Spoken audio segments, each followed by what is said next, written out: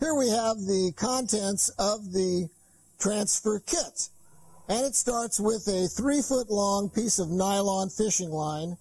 This is a 50-pound test nylon fishing line, which is what's required if your Maxi View has been on the car more than 3 months. Less than 3 months, you can use pretty much any weight fishing line.